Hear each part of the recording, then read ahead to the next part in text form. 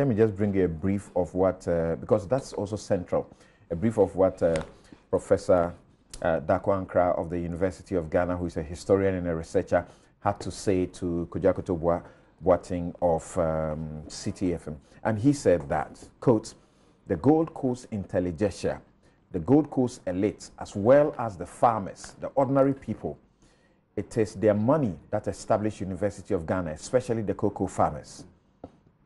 And they need to be congratulated.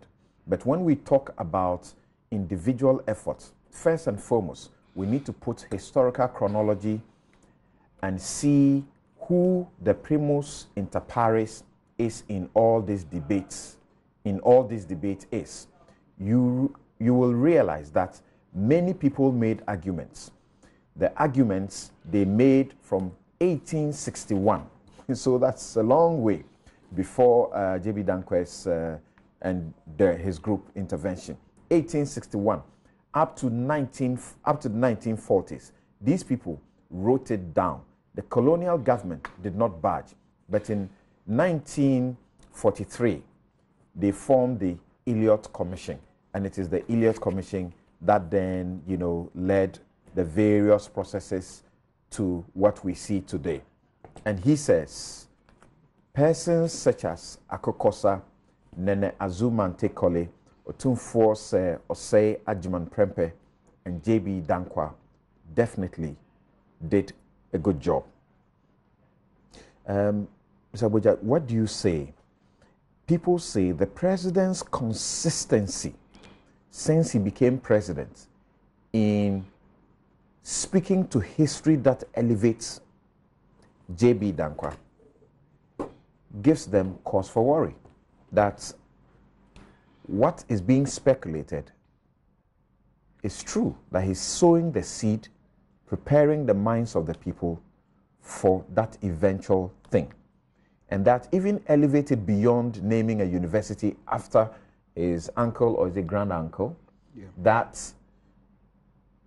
the debate about the founding of Ghana, you remember, as the NDC tradition and the CPP tradition and also the NPP disagree on all of these matters, clearly suggests that the president has a motive.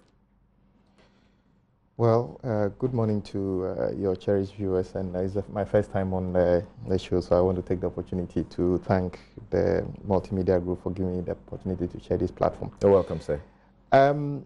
I think there's history to this. I quite told the line of Kweku on this. There's no doubt about the historical fact as to how the University of Ghana was or came to be as our premier university.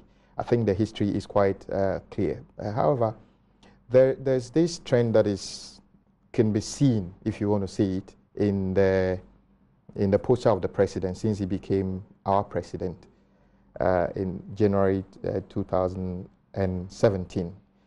He jumped into the argument as to even how Ghana was founded. And you know the reactions to that. It's as if the president is determined to claim an unclaimed territory of his family history, as if there was an injustice done to his family in the past, that now that he's become the president, it is his duty to reclaim that territory for his family. I must say, I read a bit of what Honorable Ablakwa said in titled The True Documented Authoritative History of University of Ghana, which he also culled from a history book he talked about. And to dovetail into what Kweku said, this, as you even said, this journey didn't start even in the life of, it started probably before Dr. J.B. Danquah was born in the 1800s. These discussions were going on, and like you said, documented. It is quite difficult for anyone to understand. If you read what the book commissioned by the former Vice Chancellor, Professor George Bene, in anticipation of the anniversary, one of the anniversaries of the university. And a section of that talked about how Professor Agbodza recounted Dr. J.B. Danquah's contribution towards the funding. He didn't say funded. We know I mean, we sitting around this table are aware of how some universities were founded, at least within our lifetime. You need to have the commitment. You need to do some legislation. You need to do some funding, and you need to actually build it. If Dr. J.B. Danquah was mentioned as people who contributed towards funding, and in this case, we have already been told the real money came from cocoa farmers. So it's not like he donated money. As a member of parliament or as a top politician, he probably persuaded, as one of those people who persuaded farmers to agree that cocoa money should be used. But at the end of the day, the debate as to how it got actually built and where it was built took a lot of people. I've read a text that suggested that even the first time it was mentioned in parliament, he was the third or so to speak on the matter. So he didn't even introduce the discussion in parliament. So it is quite difficult to understand what the president wanted to achieve. But those who wanted to say, or who want to say, and I'm part of those, that the president is setting the pace. What the clip you played, you heard him say that during the 70th anniversary, he's proposing something, that it would be right for something to take place. He didn't actually define what should take place. And he's already taken the step. And this step includes renaming of UPSA. I have no doubt about that. I mean, somebody founded UPSA and then government absorbed it or whatever it is. I think it's appropriate. That has been explained. He didn't rename UPSA. Exactly, because it started before 1990, 2000. I mean, long before. The thing was that he just completed. But the WA Technical University to be named after Dr. Liman, I don't see much, though probably Dr. Liman didn't, it's no more here with us, but it was, I mean, was our president. UMAT being named after George Pargrand, like he said, those were people who you can trace to certain things significant in this country. You will notice that even naming WA Technical University may not be because Dr. Liman actually did anything about it. Maybe, I don't know, but maybe the history of how it became a technical school before Polytechnic, maybe he played a role. So let us be careful here. Indeed, somebody will say the president didn't say it, but the telltale signs are there.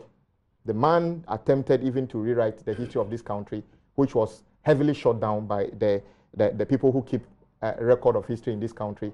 He's attempting it on University of Ghana. I say the president's attempt to even double in this argument is completely needless. University of Ghana requires more attention in other areas, including infrastructure and many things than what's the name of it.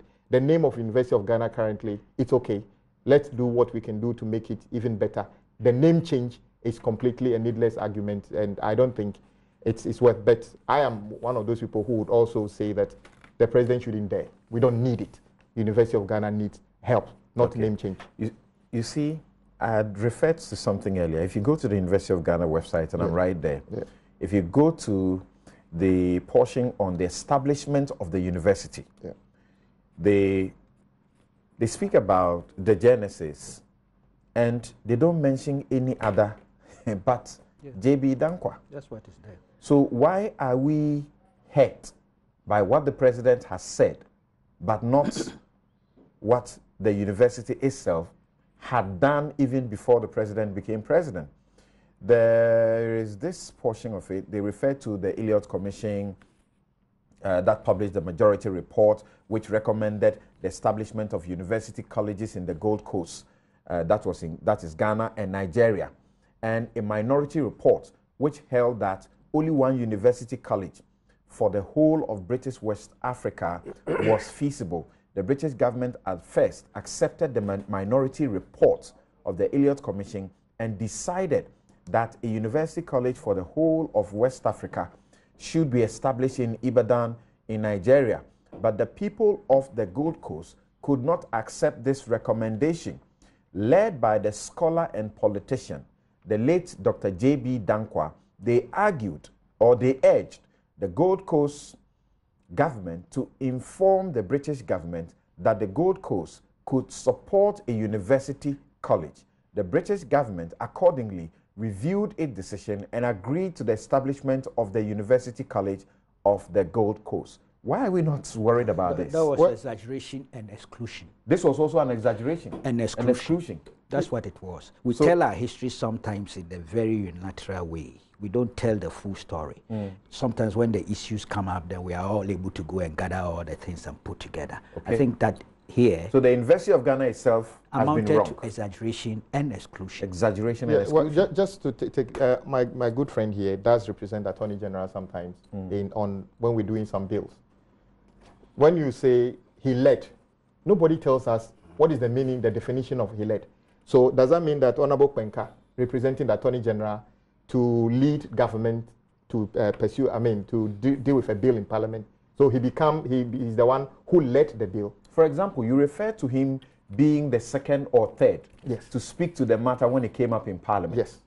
Now, when you read, the suggestion is that when he got up, they were talking about the minority report? Yes. Then when he got up, he spoke about the majority report, recommending one in Nigeria and one in Ghana, which ought to be pursued, rather than the minority report recommending for one only for the British West Africa to be situated in Nigeria. That's true. So the case. So his intervention was critical, was good. Yes, we accept that. So does that mean that in Parliament, if I make a critical intervention on a bill, I become that bill can be attributed to me? No, the thing is, the persuasiveness. You said it's about in parliamentary debate. The persuasiveness of your advocacy how did could have an effect. The University of Ghana come to be? And you said the process started since the 1800s. It is not possible to make in fact, like Kweku said, the history is quite clear. There were many people, chiefs. In fact, do you know the single comment by Asante that time to fight over this could have stopped it? Because at the time, much of the cocoa production was within his territory. He could have said that when the money is coming from here, come and build it here. He could have scattered the whole thing. So the number of people who actually founded University of Ghana, I believe in the fact that if it's about money, it's cocoa farmers' money. If it's about the debate, it's about the debate that was started by the people of Ghana. In fact, I even got to, my views reinforce that University of Ghana is the best name to have this. In any case, how is any name bigger than Ghana? If you say KNUST, change to Kwame Nkrumah University, it's just say USC, change to Kwame Nkrumah University, Technical University. But to remove Ghana and put somebody's name, it's as if you are saying the person is bigger. But as Kweku said, that is the speculative point that we are on, because we do not know for a fact. There have not been any statements made to the effect that the president wants the University of Ghana to be renamed. What was he talking about on the 70th anniversary? What was he talking about when he says on the 70th anniversary? What was it going to be? Okay. All right.